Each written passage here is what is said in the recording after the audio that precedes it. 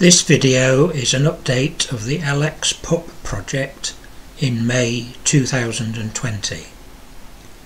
LxPup is a version of Puppy Linux with the LXDE desktop environment.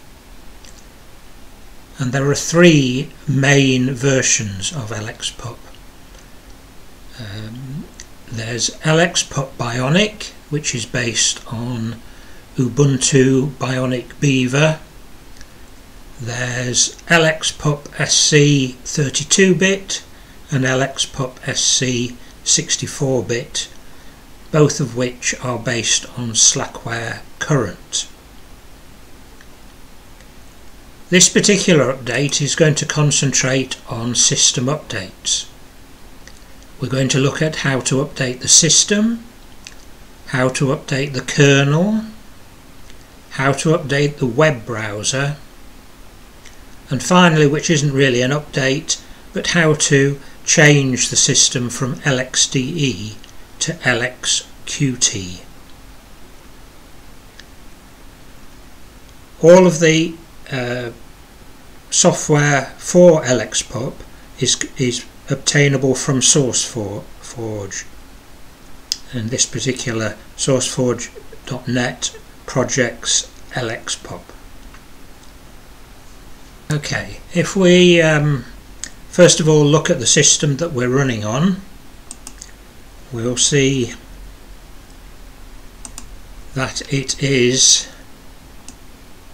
was built on the 1st of January this year, so it's quite an old system, this one. And in fact, if we look at the ISO, it's the +0 version of the ISO, and it's a frugal install.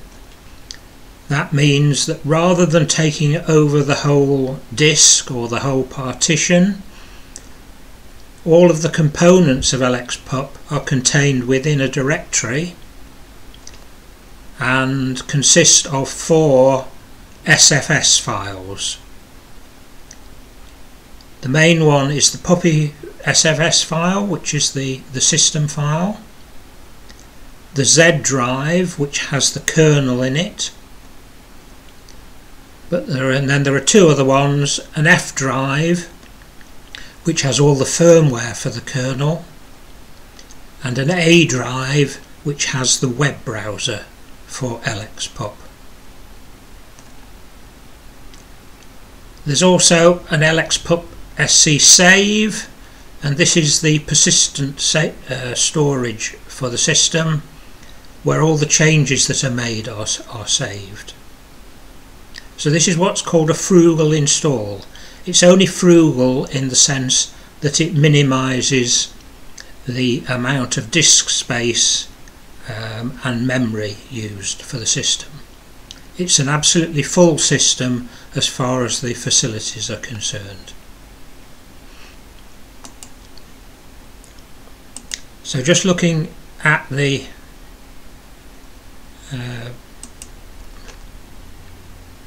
system information,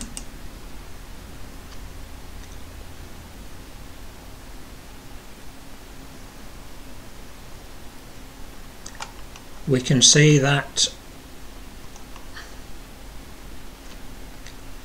the kernel for this build is kernel 546. It's a 64-bit kernel but a 32-bit system. That's slightly unusual, but it works perfectly well.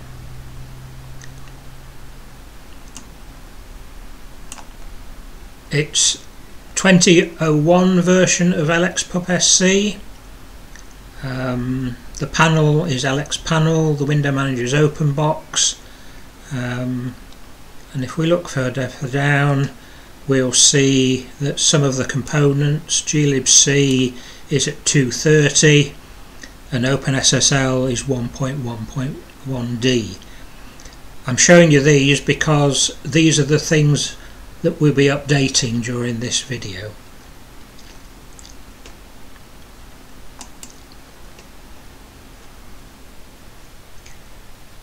Okay, so when we go off to SourceForge, this is what we see, and we need to go to the files section, and then we're going to go into LxPup 1903, which is where we'll see the LxPup Bionic ISO. And then if we go to the other directory, we're going to see LxPupSc and LxPupSc 64. This access of SourceForge is using the built-in browser, which is called Lite.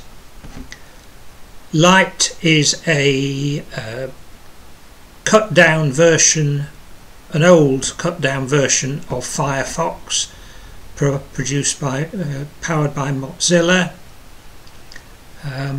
It's a small, fairly capable web browser, but it does need to be updated and replaced with a bigger and more capable browsers in most situations. Okay, we're now going to look at LxPup system updates, which consist of 3 steps. First of all, we download a Delta file from SourceForge. We then use that Delta file to generate a new ISO. We then open that new ISO and copy the updated SFS files into our Frugal install.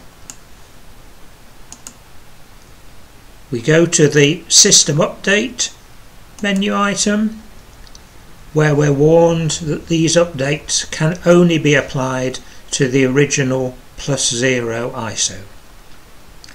We're then taken to SourceForge, where we're going to download the +6 Delta file.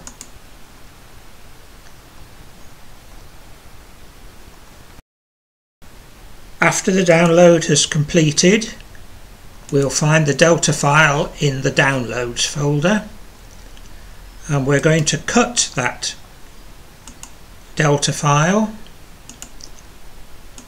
and move it into the same directory as the +0 ISO. We then click on the Delta file, the new +6 ISO.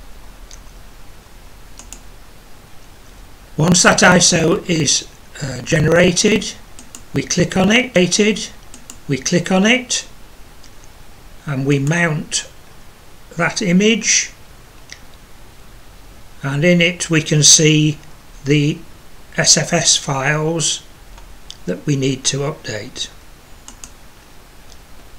So we move to the Frugal install, and for this particular update we need to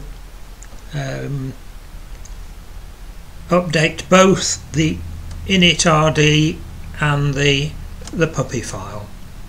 So we select those, copy them into our Frugal install,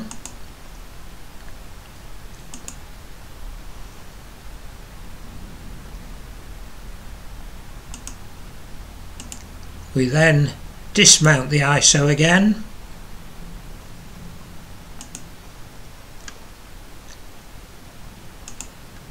and we then reboot the computer.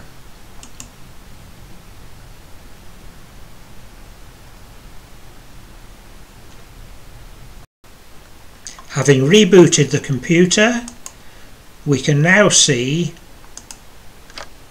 that we have a system that was built on the 2nd of May 2020. So we have done an update. Okay, so having done the system update, we're now going to update the LxPup kernel. And this again consists of 3 steps. First of all, downloading the new kernel from SourceForge, extracting out of that kernel the 2 files, the VM Linux and the Z drive, and then renaming those files and putting them into the Frugal install directory. So from SourceForge we're going to go to the other LxPupSc interims folder, and we're going to download the 5.6.14 kernel. When the download is complete, the kernel will be in the downloads folder, and again we're going to cut it and we're going to move it to the this folder, the ISO folder, and then we click on the new kernel,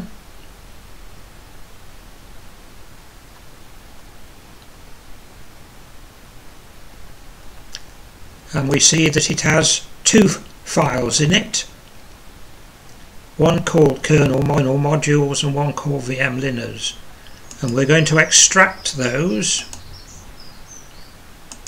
into this folder,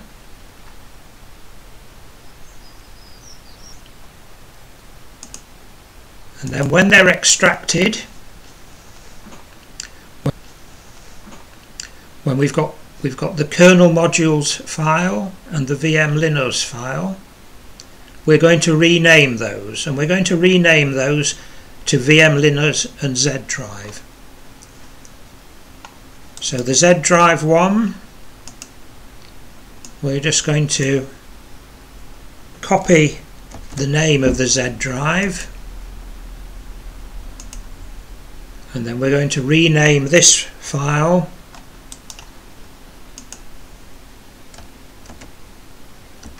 to the Z drive, and we're going to rename this file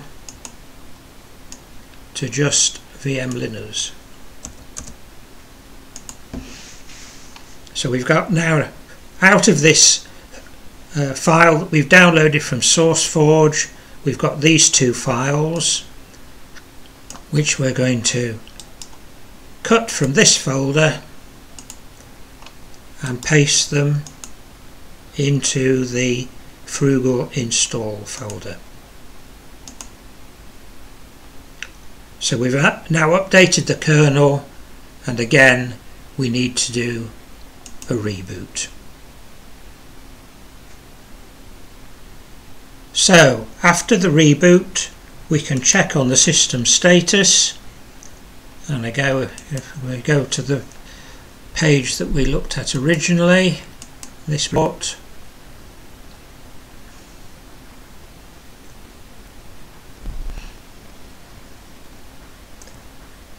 we can see that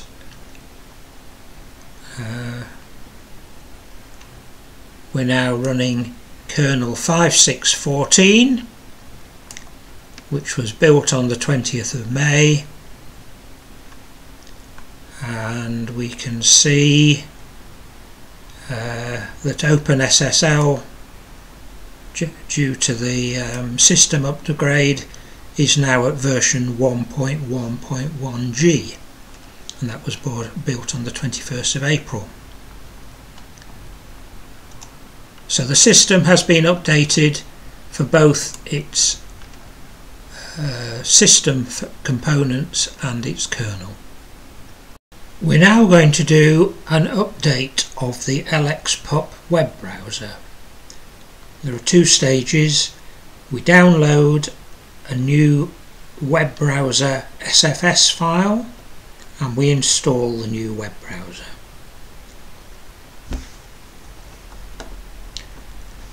To do this, we go to the Get Web Browser menu item, where we can see that 4 mainstream web browsers are available to download: Chromium, Firefox, Pale Moon and SeaMonkey.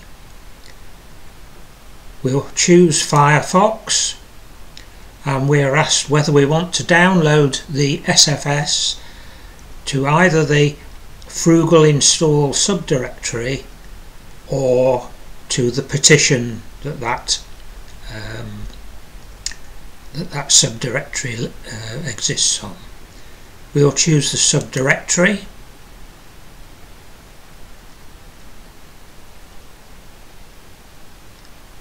We can see here that Firefox.sfs file is being downloaded from SourceForge, this time using wget rather than the web browser. We're then asked if we want to load it, and we do.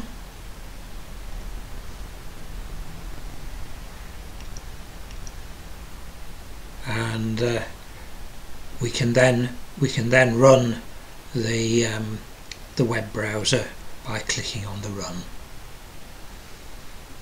Okay, so we can now go into setup and looking at what SFSs are loaded, and we can see that Firefox SFS has been loaded. If we also go into the Frugal install directory, we'll see that the Firefox SFS is now in that directory. And if we go to the Internet menu, we can see that we have a Firefox. And then if we go to Firefox, we can have a look at the About Firefox screen, where we can see that we have downloaded version 7601, which is the 32-bit version of the Firefox browser. Okay, if we just go back to SourceForge for a minute and we go to other LxPupSc browsers, we can see that in fact, as well as the 4 standard browsers, Chromium, Pale Moon, Firefox and SeaMonkey, we also have other browsers in there. We've got Iron, Slimjet, Vivaldi, NetSurf, Min, etc. So there are other browsers available if you need them.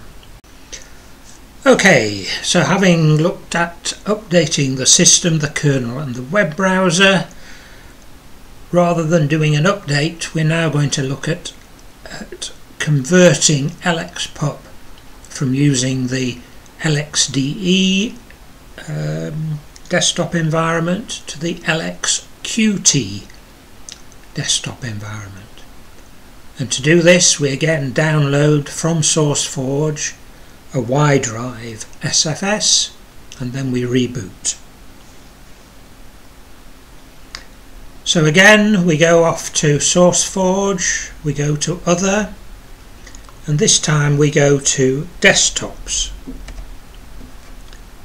and we want the folder for LXQt by Y drives, and we're going to download the Y drive for LxPupSc. Having done the download, the Y drive will be in our downloads folder, and again we're going to cut it, and then we're going to paste it into our Frugal install directory. So it's here, and having put it there, we are then going to reboot the system. And having rebooted, our system is now using the LXQt desktop.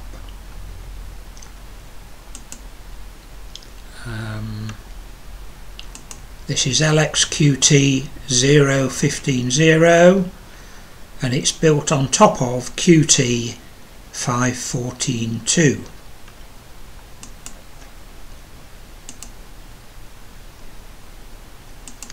And it's now LXQtPup on LxPupSc 32, and this particular version was built on the 18th of May. So that's LXQt version of LxPup.